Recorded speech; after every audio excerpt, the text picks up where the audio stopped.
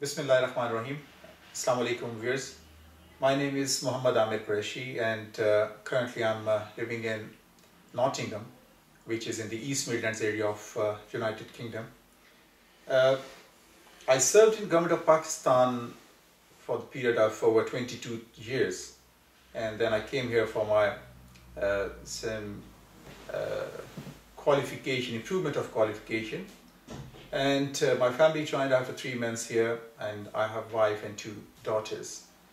And since then I'm here in UK, and well, I'm associated with the charity business here in UK since last 5 years after completion of my education, and I'm a resident of United Kingdom as well. What happened with me in the month of December last year, when my wife suddenly she complained about a gland on the right hand side of her neck, and she visited her GP, and the GP sensed that it's sort of some serious nature of this gland is, and she referred her to the ENT specialist, to the QMC, which is the best local hospital in Nottingham, Queen's Medical Center. She went there and visited her ENT specialist, who again referred her to the laboratory for her scan.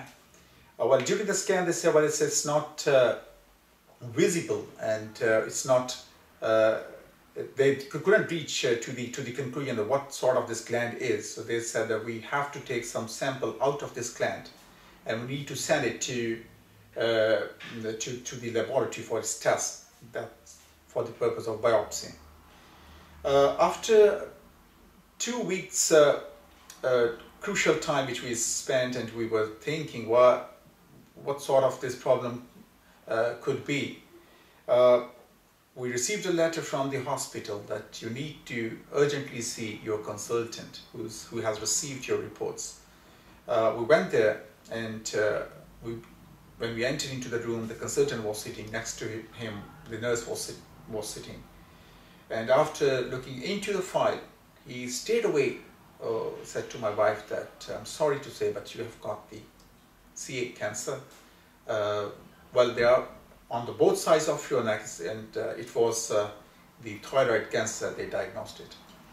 And well, the lump was on both sides, the right and the left, but on the left hand side, the size of the lumps were too small. So he said, I will touch on the right hand side, but you need to have operation at your earliest, otherwise we'll not be able to stop this problem at the later stage. So you have to decide now.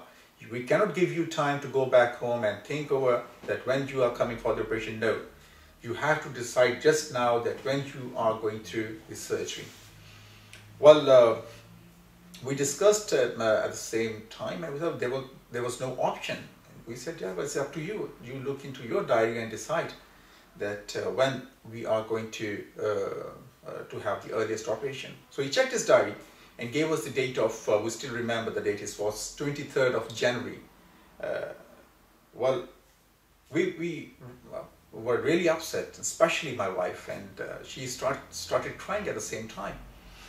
And well, she's with me, but because she's a Muslim lady and she wears hijab and she doesn't want to come in front of the camera, that's why, being a husband, I am explaining on her behalf. In fact, she really was looking into this disease very seriously, because I lost my wife because, my mother, because of the ovarian cancer, and before that, after the death of my mother, I lost my brother to the liver cancer disease. So she knew what cancer exactly means and what the serious nature of the cancer is. And at the same time, the ages of my 2 daughters, the elder one is just 6 years of age and the younger one is 3 years of age. So I cannot tell in words that how depressive that period was, from the end of December till the end of January, when this operation actually happened. In the meanwhile, I contacted one of my friends who was with me on Hajj in 2009. And I said, well, I'm very much depressed, and the whole environment obviously of my home is depressed because of my wife's illness. And he asked me what sort of illness is. When I explained him that she has got the cancer, he said, Amir Bhai, you are really blessed because luckily we have Peer Usman, who's sitting next to me now in Birmingham at the moment.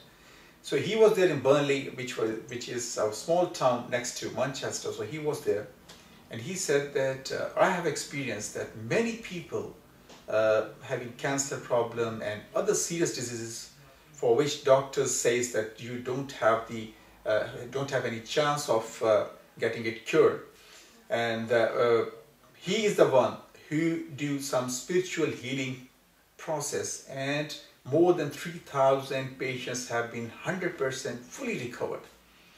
So it's better you contact him. I have his contact number with me, so you contact him because probably he's having 2 weeks now here or 1 week in UK, because he travels around the world to do this spiritual healing process, and sometimes in States, sometimes in Canada, in Middle East. So he's traveling all the time. And well, I asked him one question which I will not forget at this time, or I want to mention.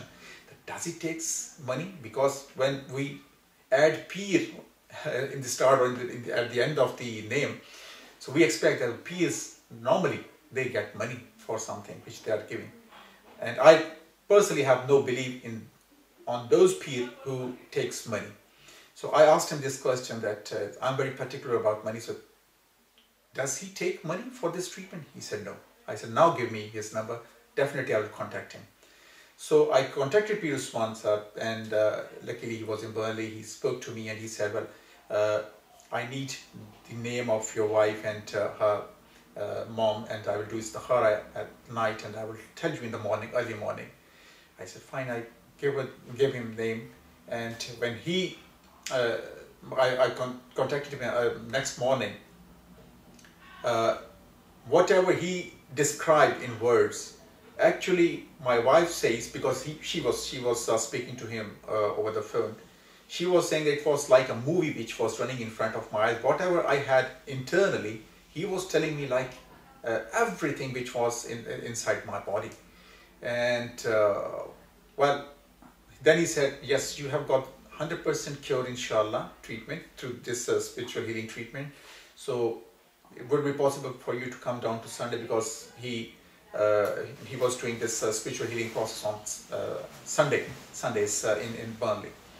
So we went down there, and there was a huge crowd there. So more than 200 people were there in waiting, both about around 100, 150 on the male side, and equal amount of people on the other side. And we saw very serious nature of patients there at that place.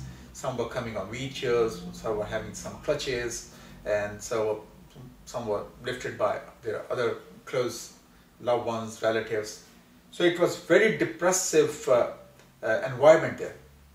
So suddenly we saw the Peer Sahib who came in, and he's very jolly sort of a person, so he doesn't appear like the typical Peers are. And at the same time he was doing some psychotherapies of patients by laughing with them, having jokes with them, and well, he was not treating them that they are very serious patient and they should lose their hope that there'll be no more in this world after some time. No. And there were some patients who were saying that doctors have in the past said, well, we are not hopeful, so it's better you go back to your home, leave hospital, so because we do not have any treatment for you, so it's better you stay at home, and whatever the life you have with you left over, so you enjoy that life.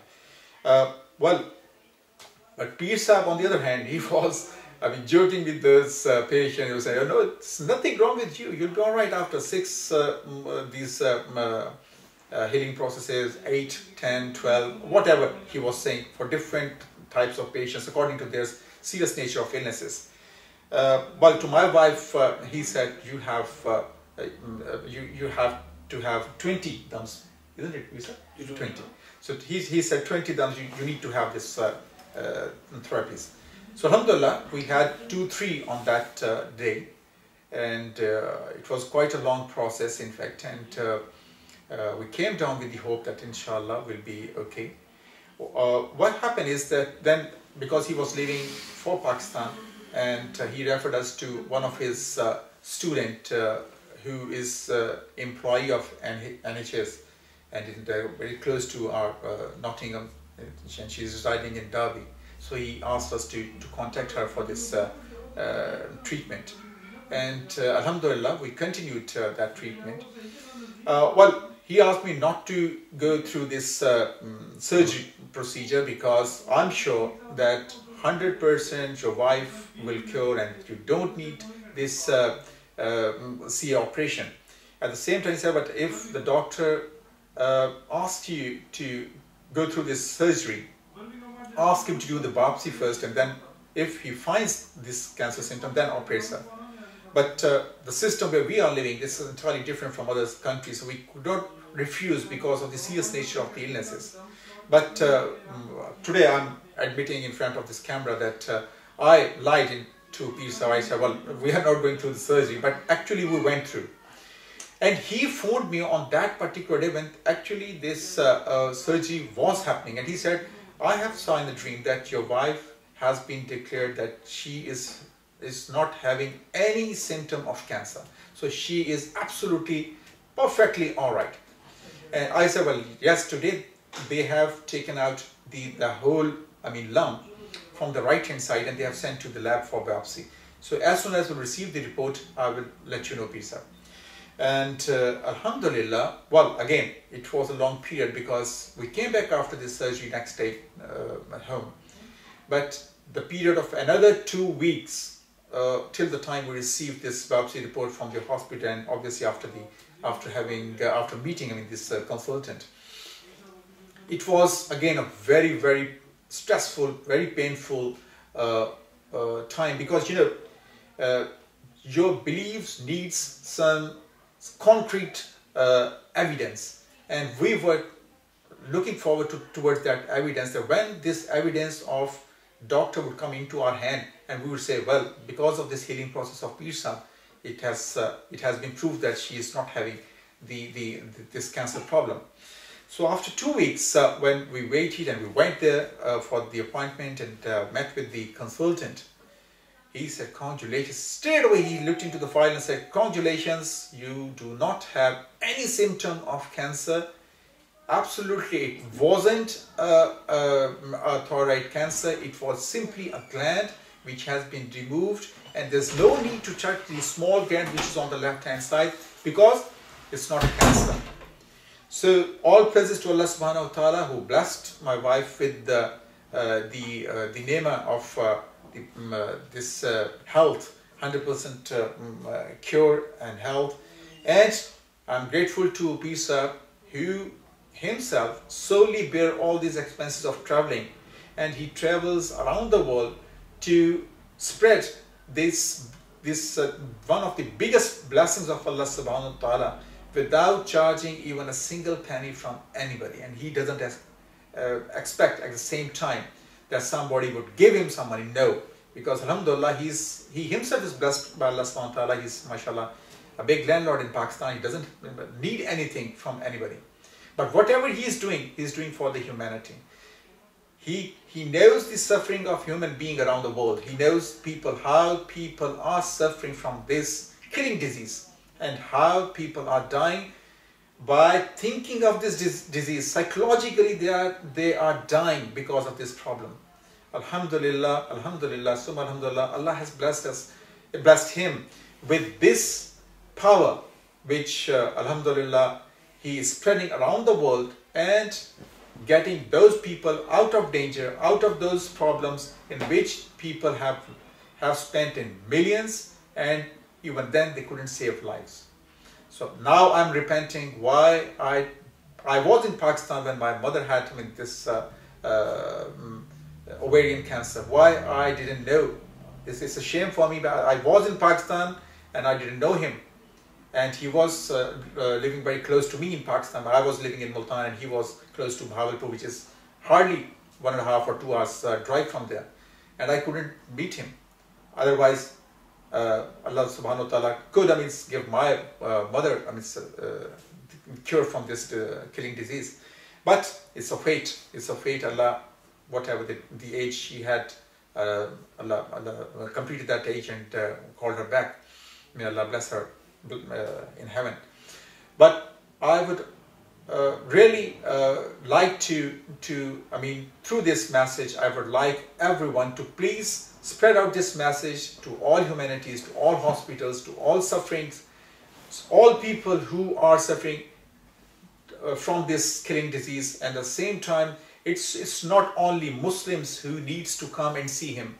Please take a note of this, that not only Muslims need to see him, all non-Muslims, even all non-believers also must see him, because Allah subhanahu wa ta'ala has blessed Pir Usman with this blessing, the biggest blessing which he is spreading around the world. So this is my message. Thank you very much for your time, for your patience listening to me. Thank you very much. Jazakumullah.